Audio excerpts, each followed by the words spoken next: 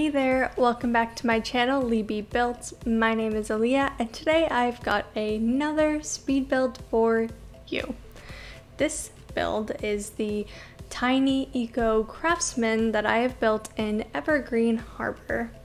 If you enjoyed this video, I hope that you will leave a like and a comment below telling me what you think, and if you haven't already, hit that subscribe button. I would really appreciate it.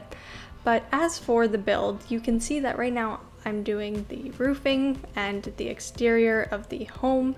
This is probably the second attempt I had at doing this home because I was having trouble with the roofing, because for the craftsman style there's often that little peak point in the front, and I was having issues with getting that to be the right size and shape and vibe for the size of the home, because as it is a tiny home, which I think it is technically categorized as a small home in the tiny living categories, but because of the small size of the home, it was hard to get that true craftsman vibe. But I think how it ends up being like really cute, and whether or not you think it's truly a craftsman style, I think it's cute, so who the heck cares? And I end up changing the exterior wallpaper many times. As you can see, I've already changed it like twice, and it ends up being, I think the lower part, like the main level, ends up staying what it is now, but the roofing gets the eco lifestyle siding, like the wood siding, it gets that, and it ends up looking really nice and adds to the curb appeal of this home very nicely. And so right now the home is pretty basic, but once it gets all the landscaping, and it ends up looking really nice, and I think it fits the eco lifestyle vibes really well.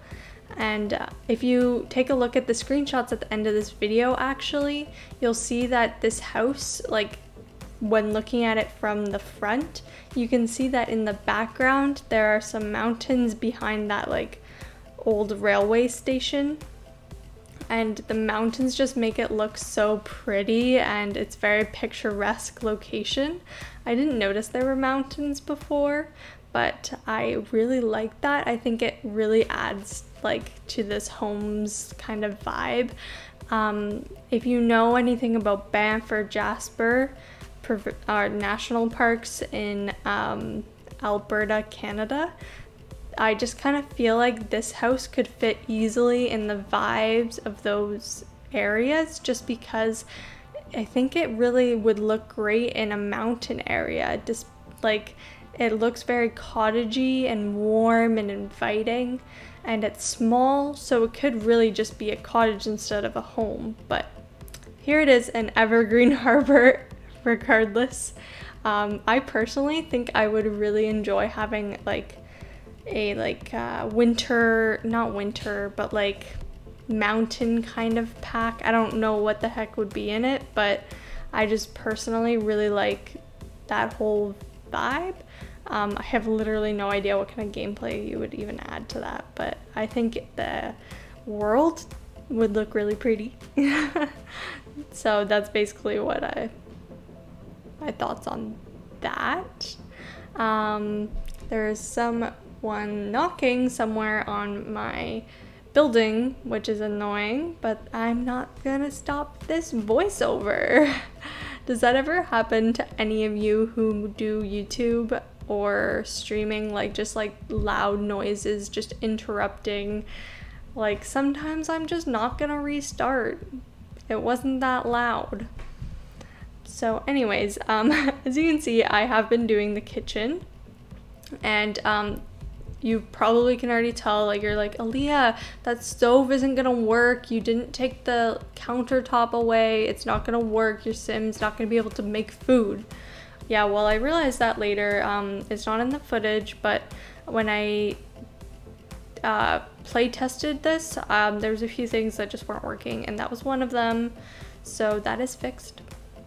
And so if you were to download this off the gallery, your sim can cook. It actually took me a while for it to get to work. I don't know why it was being so finicky, but it really was. And same, the other thing that was not working was the tub in the bathroom.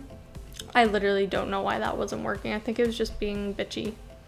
I know, can an item really be bitchy? Yes, yes it can. It was just being a pain in the behind. It was just not, I don't know why it wasn't working, to be honest. Like, I really don't understand, but eventually it started working after I shifted a few things around it. Like, I don't know what was in the way of my sim being able to get into it at all. Like, I don't know, but it ended up working, so it's all good in the end. And so if you download this, everything should work unless for some reason nothing does. And also, if you were to download this, all of my builds, it is necessary to put in the move objects cheat. Otherwise, you're just going to be missing items. I cannot live without move objects. I cannot build without move objects. So please, if you ever download any of my builds, put that cheat in before you place the lot. Please. It would just be so tragic if you're like, oh, this build isn't as nice as I remember seeing it on YouTube. Like, well, maybe that's because you forgot to put the cheat in. Anyways, I know a lot of builders use that too, so realistically, if you're gonna download anything off the gallery, I would just put that cheat in just in case. Like, you never know, they might not say it. I know I don't say it in all of my uploads to the gallery because it says it on like my main profile page. Like, obviously no one ever sees that, but it's literally just says always use bb.moveObjects, please. Anyways, I'm not even talking about the build. I swear my train of thought does not function. So I just finished the like living area, and it had like a mix of tiny living and eco lifestyle. I think the two packs end up looking really nice together. They both have similar vibes and similar color schemes almost. Like I don't know if that's necessarily true, but I think they both look really nice together, probably because they're both pretty recent, and literally eco lifestyle was the last expansion we got, but I think it looks really nice with tiny living. That's just my opinion. But and as you can see, there is a curtain over the open doorway into the bedrooms, so I kind of was like not into that whole idea of having a doorway, just because it being a small home, the sim who lives here lives alone, and I just, you know, I wasn't into the fact that they need a door. Like, they don't need one. So there's an open like hallway door from the eco lifestyle pack, but I put a curtain on it, and your sim can in fact walk through it. If you're wondering that right now watching, you're like, can my sim even walk through that door? Yes, they can. They can actually. I was actually like a little worried when I was building. I was like, can a sim walk through this? But when I play tested it, my sim walked directly to the computer on that desk. Oh, surprise, surprise. So yeah, it functions fully, so don't worry about that. And this is the tub I was talking about here. I don't know what was in its way, because I always put like toilets right next to it, but it was just being like a little fart face. Me trying not to swear. I should just stop not trying. Oh, it's, see, my words are just not working. But anyways, yeah, the bathroom's pretty simple. It's pretty cute. I use like spa day, like tiles, just because I like their color schemes. It's still a new pack for me. So I actually really like it for just decorating your bathrooms and stuff. It's really nice. I would really recommend the pack. Just in general, it has some pretty nice items, especially like I find that if you're doing something more luxurious, there's a lot of items that work well for that. That's just my little opinion on that pack. But as you can see now, I'm on the porch, and I really love this porch. Porches are great. I personally would love to have a porch, so any houses with porches in The Sims, thumbs up, just because I love porches. In real life, if I had a porch, it would be a dream come true. I don't know how everyone else feels about that, but I think it just adds so much to the curb appeal of a home, and that goes for real life and in The Sims.